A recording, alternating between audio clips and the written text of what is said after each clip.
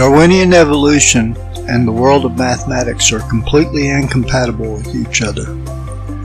The main reason why Darwinian evolution and mathematics are completely incompatible with each other is that Darwinian evolution is based on a naturalistic or materialistic worldview in which it is held that only matter is real, that the world is just physical, and that there is no supernatural or metaphysical existence, or that if there is, it has no impact on our physical world. That is to say that Darwinian evolution is based on a materialistic view of reality called methodological naturalism, which holds that all possible scientific explanations for reality are exhausted by purely natural and/or material explanations. The fatal flaw with presupposing methodological naturalism, as the following papers and videos show, is that methodological naturalism denies the reality of agent causality right off the bat, which is something that each of us experience firsthand.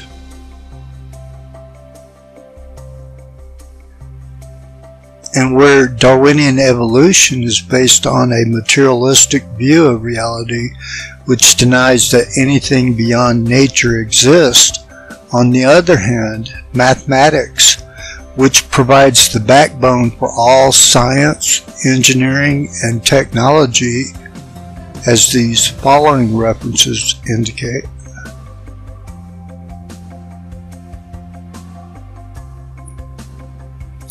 Mathematics itself exists in a transcendent, beyond space and time realm, which is not reducible to any possible material explanation. This transcendent mathematical realm has been referred to as a Platonic mathematical world. As the following article points out, mathematical Platonism enjoys widespread support and is frequently considered the default metaphysical position with respect to mathematics, and that arguments for mathematical Platonism typically assert that mathematical entities are not constituents of the spatio-temporal realm.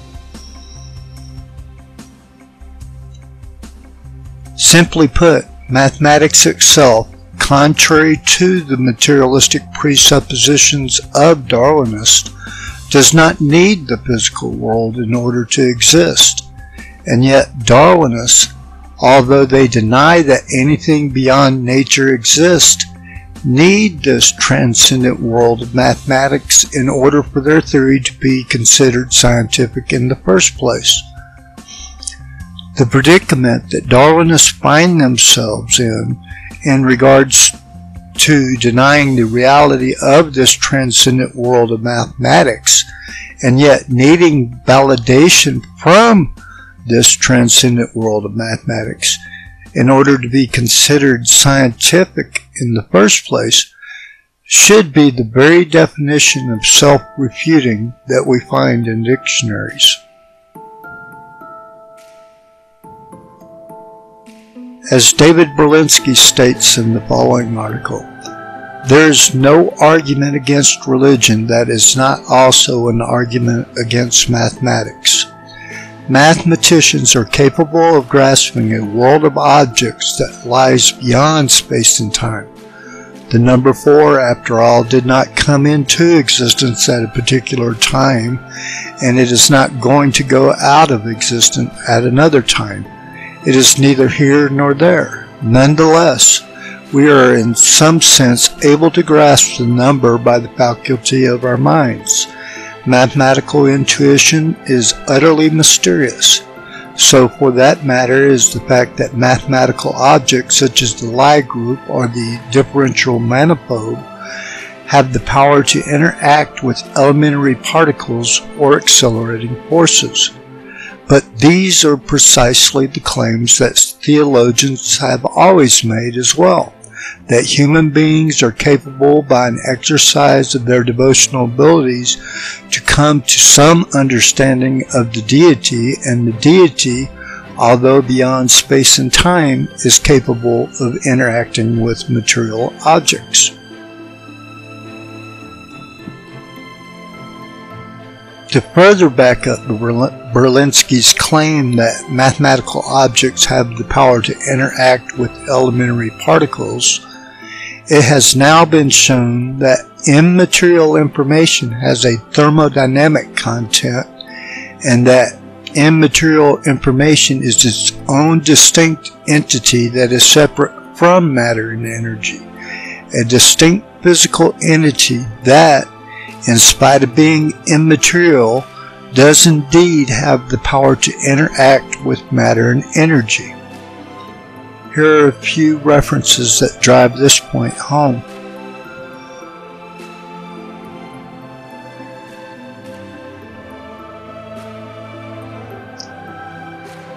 In the following article, George Ellis argues for the causal efficacy of non-physical entities. Of particular interest is his argument for the causal efficacy of computer programs.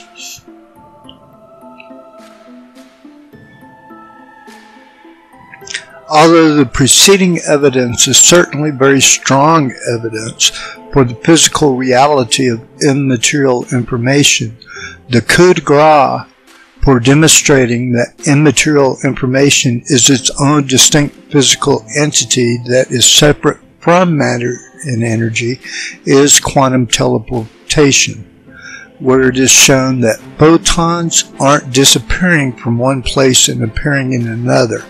Instead, it's the information that's being teleported through quantum entanglement. And although some mathematicians who are of the atheistic persuasion may be tempted to believe that this transcendent Platonic mathematical world can exist without God, yet, due to Gödel's incompleteness theorem, and as these following references make clear, they would be wrong to believe that.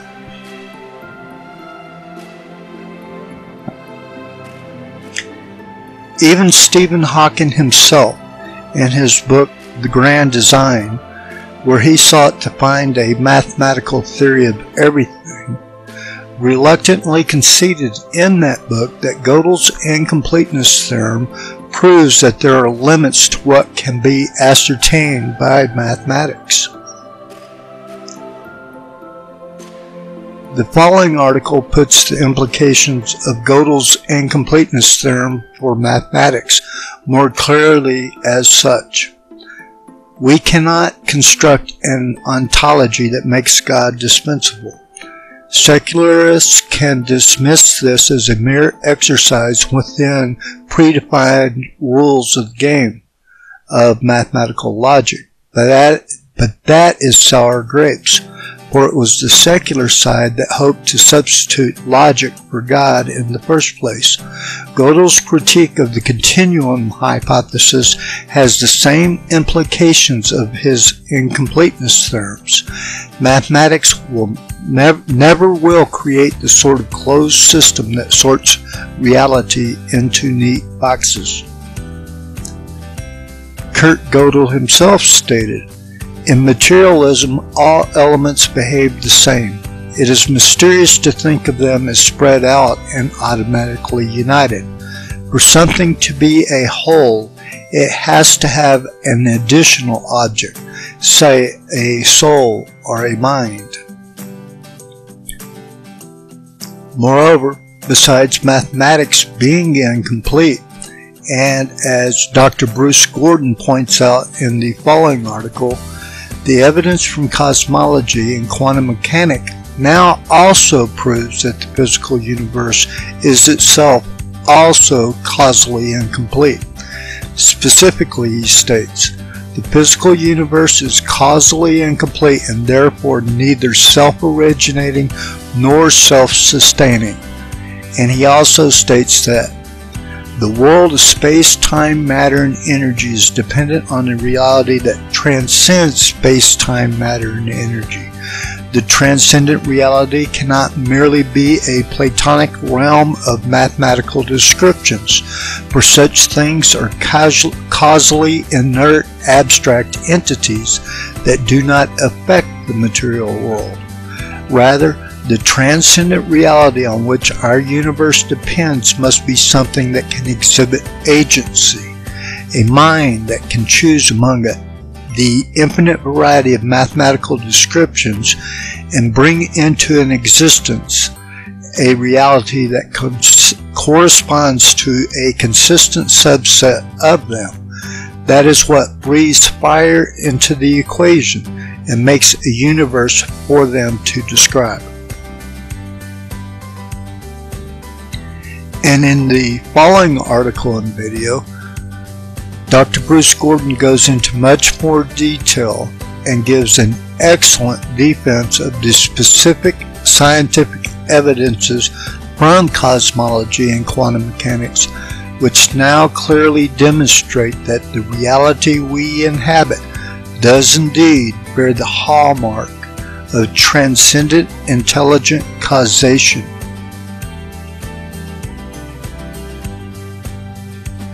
Darwinists, since they presuppose reductive materialism to be true, simply have no explanation for why the entire physical universe should be dependent on a reality that transcends space, time, matter, and energy. Nor do they have any clue for why the entire physical universe should itself be describable by a transcendent world of mathematics in the first place. Whereas the Christian founders of modern science, on the other hand, fully expected to find mathematical laws in the universe since they believed in a lawgiver.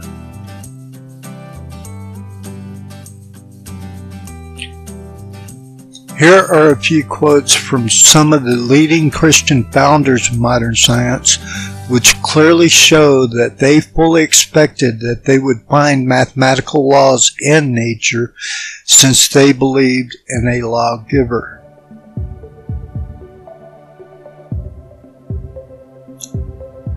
Moreover, besides Darwinists not having any coherent explanation for why the universe should be describable by mathematics, Darwinists have even less of an explanation for why humans should have an innate and unique ability to understand this transcendent world of mathematics. In the following article, a group of leading evolutionary scientists conceded, after decades of extensive research, that they have essentially no explanation of how and why our linguistic computations and representations evolved.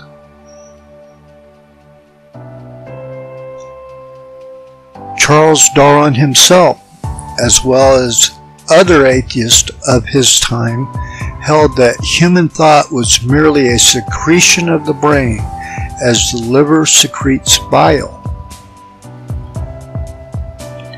Yet the problem that mathematics presents for the Darwinian belief that human thought is merely a secretion of the brain is fairly profound. As David Berlinski puts it, why should a limited and finite organ such as the human brain have the power to see into the heart of matter and mathematics? These are subjects that have nothing to do with the Darwinian business of scrabbling up the greasy pole of life. It is as if the liver, in addition to producing bile, were to demonstrate the unexpected ability to play the violin. This is a question that Darwinian biology has not yet answered. Modern-day Darwinists, following in the steps of Alan Turing, who believed that he was merely a Turing machine, which is to say that Turing believed he was basically a computer, rather than now claiming that human thought is a quote-unquote secretion of the brain, are now fond of saying that human thought is merely a form of computing. And although Alan Turing and modern-day Darwinists may be fond of saying that human thought is merely a form of computing, Turing's very first paper, which outlined the basics of the Turing machine and laid the foundation for computers, as well as outlining the halting problem for computers. Turing's very first paper smashes the idea that human thinking is merely a form of computing. As Gregory Chaitin states in the following video, if you look at Turing's first paper when he points out that machines have limits because there are numbers, in fact most numbers cannot be calculated by any machine, he is showing the power of the human mind to imagine things that escape what any machine could ever do. You see, so that may go against his own philosophy. Turing may think of himself as a machine, but his very first paper is smashing machines. It's creating machines, and then it is pointing out their devastating limitations. The following article points out that Turing's work on the halting problem is actually an extension of Gödel's incompleteness theorem. Kurt Gödel himself stated that either mathematics is too big for the human mind, or the human mind is more than a machine. Moreover, besides the halting problem undermining the atheist claim that human thought is merely a form of computation, there is another major flaw that is even more fatal to their belief that human thought is merely a computational process. That fatal flaw is, although humans can create information, and indeed humans do create information almost as a force of habit, Darwinian processes and computational processes in particular, due to the law of conservation of information, are shown to not be able to create information, as William Dembski and Robert Marx state in their following paper. Information does not magically materialize. It can be created by intelligence, or it can be shunted around by natural forces. But natural forces, and Darwinian processes in particular, do not create information.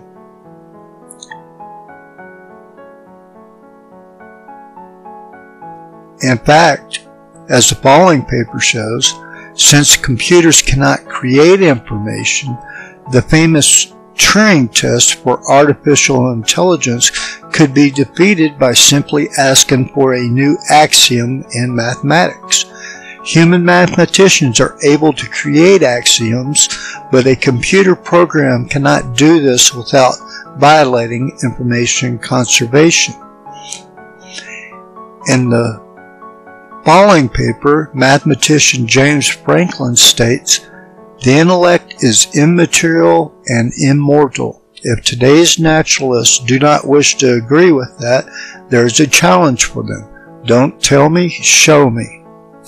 Build an artificial intelligence system that imitates genuine mathematical insight."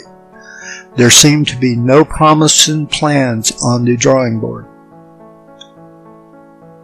And here are a few more references along the same line, pointing out some of the devastating limitations for computers in regards to computers ever achieving true intelligence. That Darwinian processes in general, and computational processes in particular are now shown, due to the law of conservation of information, not to be able to create information, should not be all that surprising. As was already previously shown in this video, information is its own distinct physical entity that is separate from matter and energy. As MIT mathematician Norbert Wiener once put it, the mechanical brain does not secrete thought as the liver does bile, and as the earlier materialists claimed, nor does it put it out in the form of energy, as the muscle puts out its activity. Information is information, not matter or energy. No materialism which does not admit this can survive at the present day. Moreover, besides the inability to create information, the following paper offers a mathematical critique of the claim that computers may someday be conscious. Simply put, the mathematical critique shows that in the most basic logical operation of computers, you have to put in 2 bits and you get out 1. If the brain is integrated information in this fashion, as the most influential theories in the field hold that it must do, it would have to be continuously hemorrhaging information. McGuire and his team have shown mathematically that computers can't handle any process that integrates information completely. If you accept that consciousness is based on total integration, then computers can't be conscious. And from another angle that also mathematically critiques the idea that computers may someday be conscious, the following paper states, in representing consciousness mathematically, Song has shown that consciousness is not compatible with a machine. The brain and consciousness are linked together, but the brain does not produce consciousness. Consciousness is something altogether different and separate. The math doesn't lie. And even greater mathematical proof that free will and consciousness will forever be beyond the explanatory power of natural processes comes from the mathematics of quantum mechanics. As John von Neumann stated in his book, The Mathematical Foundations of Quantum Mechanics, we must always divide the world into 2 parts, one being the observed system, the other the observer. And as Stephen Barr points out in the following article, as long as only purely physical entities are involved, they are governed by an equation that says the probabilities don't jump. That's when Rudolf Piles was asked whether a machine could be an observer, he said no, explaining that the quantum mechanical description is in terms of knowledge, and knowledge requires somebody who knows, not a purely physical thing, but a mind. And in the following article entitled The Trouble with Quantum Mechanics, Steven Weinberg states free will's primary role in the equations of quantum mechanics as such. If we regard the whole process of measurement as being governed by the equations of quantum mechanics, and these equations are perfectly deterministic, how do probabilities get into quantum mechanics? In the instrumentalist approach, humans are brought into the laws of nature at the most fundamental level. Thus, the instrumentalist approach turns its back on a vision that became possible after Darwin of a world governed by impersonal laws that control human behavior along with everything else. In quantum mechanics, these probabilities do not exist until people choose what to measure. Unlike the case of classical physics, a choice must be made.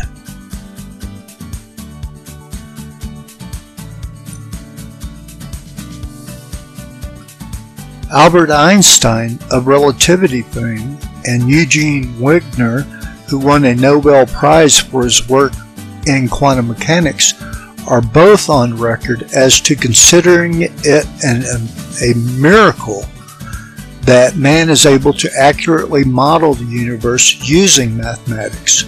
Specifically, Einstein stated, "You find it strange that I consider the comprehensibility of the world to the extent that we are authorized to speak of such comprehensibility as a miracle or as an eternal mystery. Well, a priori, one should expect a chaotic world which cannot be grasped by the mind in any way. That is the miracle which is constantly reinforced as our knowledge expands." And along that same line, Eugene Wigner stated, "Certainly it is hard to believe that our reasoning power was brought by Darwinian process of natural selection to the perfection which it seems to possess. It is difficult to avoid the impression that a miracle confronts us here. The miracle of the appropriateness of the language of mathematics from the formulation of the laws of physics is a wonderful gift which we neither understand nor deserve." And seeing as Charles Darwin himself stated, "I would give absolutely nothing for the theory of natural selection if it required miraculous additions at any one stage of descent, then it should not be all that surprising to learn that Charles Darwin, number one, found his work in college-level mathematics to be repugnant, and number two, that Charles Darwin introduced not a single mathematical equation into his book, Origin of Species. That is not to say that modern-day Darwinists of the 20th and 21st century have not tried to apply the quote-unquote miracle of mathematics to their theory of natural selection so as to give it a semblance of scientific credibility, but in a finding that should not be all that surprising, it has now been found that when modern-day population geneticists do apply the miracle of mathematics to Darwin's theory of natural selection, that the mathematics of population itself falsifies natural selection. Here are a few papers that drive this point home.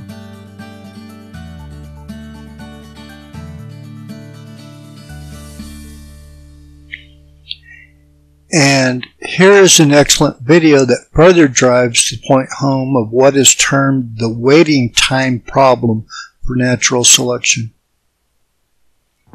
In the video, Dr. Richard Sternberg states, "Darwinism provided an explanation for the appearance of design and argued that there is no designer, or if you will, the designer is natural selection. If that's out of the way, if natural selection just does not explain the evidence, then the flip side of that is, well, things appear designed because they are designed." And when looking at natural selection from the physical perspective of what is actually going on, that is to say, when looking at natural selection with empirical evidence, then it is very easy to see exactly why natural selection is grossly inadequate as the supposed designer's substitute that Darwinists have falsely imagined it to be.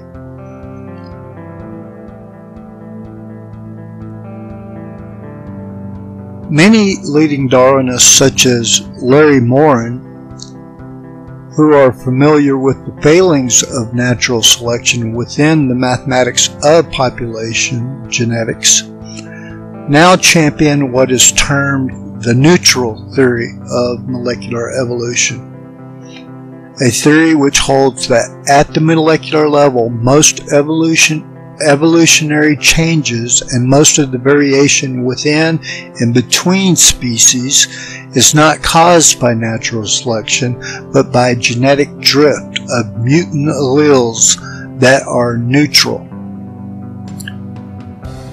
In regards to the neutral theory of evolution, Larry Morin stated, "The theory of genetic drift includes some of the most highly refined mathematical models in biology." Yet, what Larry Morin fails to mention in his claim that the theory of genetic drift includes some of the most highly refined mathematical models in biology is that the theory of genetic drift is actually the result of the failure of natural selection within the mathematics of population genetics. In the following article, Larry Morin quotes Austin Hughes, who states, "Darwinism asserts that natural selection is the driving force of evolutionary change. It is the claim of the neutral theory, on the other hand, that the majority of evolutionary change is due to chance."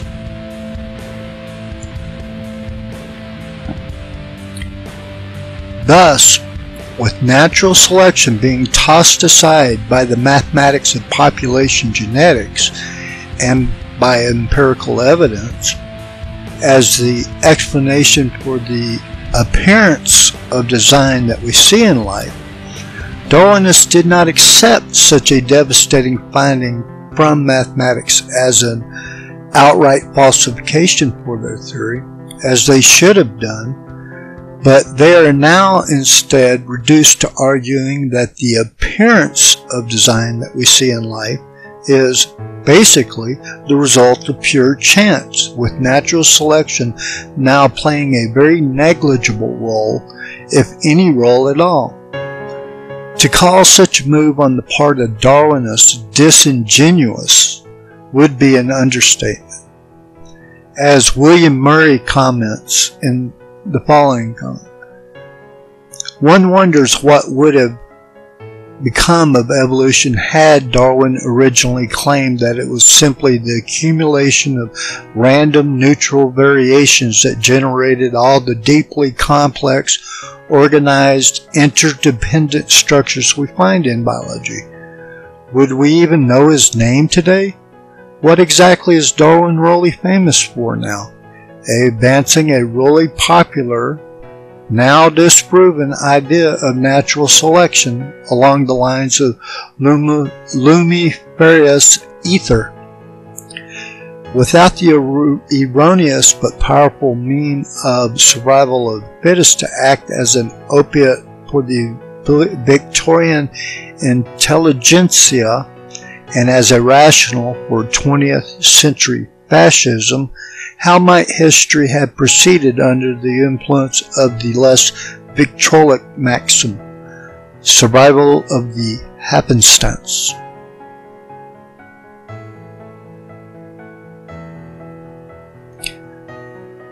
Moreover, the mathematics of population genetics goes even further than just throwing natural selection overboard as to undermining the Darwinian worldview from within. In the following video and article, Donald Hoffman has, through numerous computer simulations of population genetics, shown that if Darwinian evolution were actually true, then all of our observations of reality would be unreliable. And although Donald Hoffman tried to limit his results to just our visual perceptions, as the following article points out, and as Alvin Plantinga had pointed out years before Hoffman came along, there is no reason why Hoffman's results from population genetics do not also extend to the undermining of our cognitive faculties as well. Thus, in what should be needless to say, a worldview that undermines the scientific method itself by holding all of our observations of reality and all our cognitive faculties are unreliable is not a worldview that can ever be firmly grounded within the scientific method. Moreover, completely contrary to what Donald Hoffman had found from the mathematics of population genetics, conscious observation, far from being unreliable, is experimentally found to be far more integral to reality and far more reliable of reality than the mathematics of population genetics had predicted. In fact, in the following experiment, it was found that reality doesn't exist without an observer. Apparently, science itself could care less if Darwinists are forced to believe, because of the mathematics of population genetics, that their observations of reality are unreliable. Despite all the bluff and bluster you may hear from Darwinists on the internet, Darwinists simply have no realistic mathematical model to support their claims. For example, William Basner and John Sanford, when they applied realistic ratios of detrimental mutations to beneficial mutation to Ronald A. Fisher's supposed mathematical proof for Darwinian evolution, they found that Fisher's belief that he had developed a mathematical proof that fitness must always increase is falsified. In response to this recent paper by Basner and Sanford that falsified Fisher's supposed mathematical proof for Darwinian evolution, a Darwinist named Bob O'Hara tried to bring up the price equation, which is an equation that had supposedly solved some of the insurmountable difficulties that are found within Fisher's supposed mathematical proof of Darwinian evolution. Yet, as the following article points out, the price equation does not explain at all how new systems arise in the species in the first place. It gets them as an input systems already created by an unknown organizational cause. But the Darwinists claim that evolution does create biological system, and the price equation, like the Hardy-Weinberg law, helps exactly zero to explain such creation. So the initial question, how well does math support Darwinian evolution? Here's the short answer. It doesn't support evolution at all.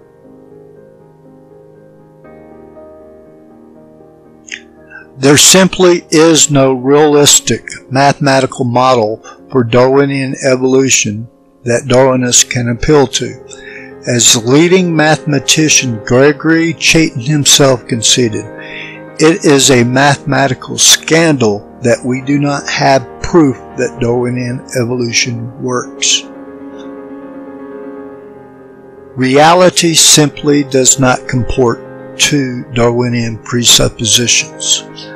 One of the primary reasons why we know that Darwinists will never be able to build a realistic mathematical model for their theory is because there simply is no known law of evolution within the physical universe, a law for Darwinists to build a rigid mathematical basis upon. As Ernst Mayr himself conceded, in biology, as several other people have shown, and I totally agree with them, there are no natural laws in biology corresponding to the natural laws of the physical sciences. In the following article, Roger Highfield makes much the same observation as Ernst Mayr did and states, whatever the case, those universal laws, truths, laws that physicists and chemists all rely upon appear relatively absent from biology.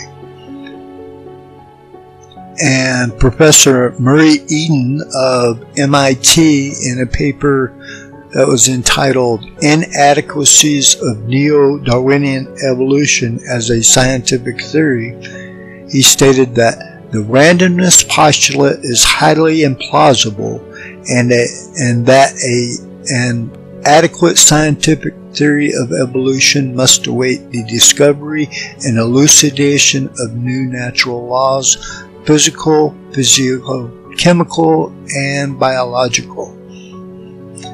In fact, not only is there no law of evolution within the known physical universe for Darwinists to build a realistic mathematical upon, the second law of thermodynamics, entropy, a law with great mathematical explanatory power in science, almost directly contradicts the primary Darwinian claim that greater and greater levels of functional complexity can easily be had and or naturally selected for over long periods of time. Indeed, entropy's main claim is that over long periods of time, everything in the universe will decay into simpler and simpler states until what is termed thermodynamic equilibrium is finally reached. As the following video and papers show, entropy is a far greater problem for Darwinists than they are ever willing to openly admit in public. Besides having no physical law to build a realistic mathematical upon, another reason Darwinists will never be able to build a realistic mathematical model for their theory is that biological form, as the following video shows, is not even reducible to mutations in DNA in the first place, as is presupposed in Neo-Darwinian thought. In fact, mathematics itself now also proves that the reductive materialistic presuppositions of Darwinists are wrong. In the following article, which extended Gödel and Turing's work on incompleteness to quantum mechanics, and which studied the derivation of macroscopic properties from a complete microscopic description, the researchers remarked that even a perfect and complete description of the microscopic properties of a material is not enough to predict its macroscopic behavior. The researchers further commented that their findings challenge the reductionist point of view, as the insurmountable difficulty lies precisely in the derivation of macroscopic properties from a microscopic description.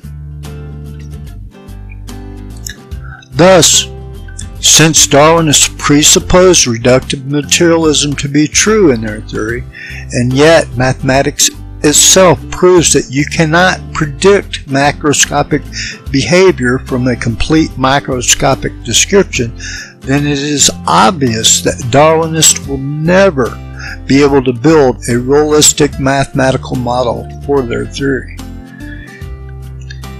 And as the following video also shows, recent advances in quantum biology also now show us that Darwinists, with their reductive materialistic framework, are on a completely incorrect theoretical framework to begin with in order to try to understand biological organisms. Thus, with no possible realistic mathematical available to Darwinists to ever rigidly test against, as other overarching theories of science have a rigid mathematical basis to test against, Darwinian evolution therefore does not and never will qualify as a real science, but will forever be more realistically classified as a unfalsifiable pseudoscience. And here are a few more references that further drive this point home.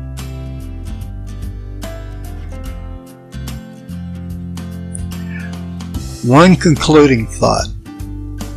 Seeing that Gödel has shown that mathematics itself is incomplete, and thus mathematics can never have the ultimate truth about reality contained within itself, and that mathematics can therefore, at best, only point us towards the ultimate truth about reality, it is interesting to note that when we rightly let the agent causality of God back into the picture of modern physics, as the Christian founders of modern science had originally envisioned, then an empirically backed reconciliation between quantum mechanics and general relativity into the much sought after theory of everything readily pops out for us in Christ's resurrection from the dead.